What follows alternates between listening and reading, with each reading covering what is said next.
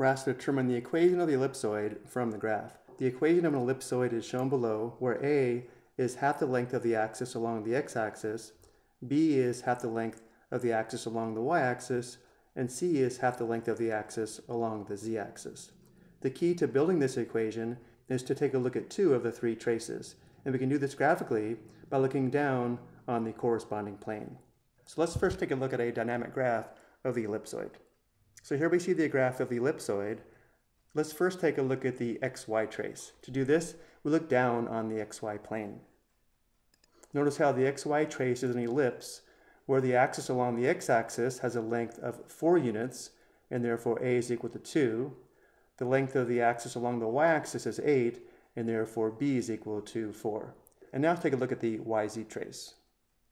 Notice the yz trace is also an ellipse where the axis along the y-axis is still 8, and therefore b is equal to 4, and the axis along the z-axis is 10, and therefore c is equal to 5. Let's use this information to build the equation for the ellipsoid.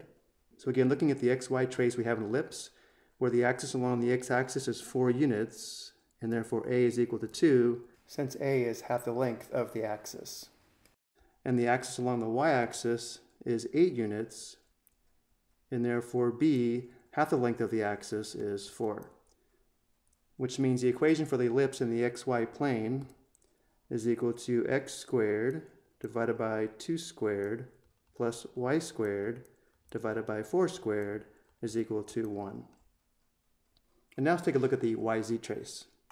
Notice how the axis along the y-axis is still 8 units, and therefore b is still equal to 4. But notice how the axis along the z-axis is 10 units, and therefore c is equal to 5.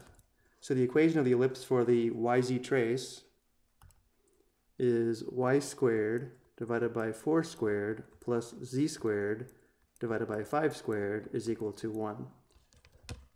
So now putting the pieces together, the equation of the ellipsoid is x squared divided by 2 squared, or x squared divided by 4, plus y squared divided by 4 squared, or y squared divided by 16, plus z squared divided by 5 squared, or z squared divided by 25 equals 1. So notice how to find the xy trace we set z equal to 0. If z is equal to 0, we do have the equation for the xy trace.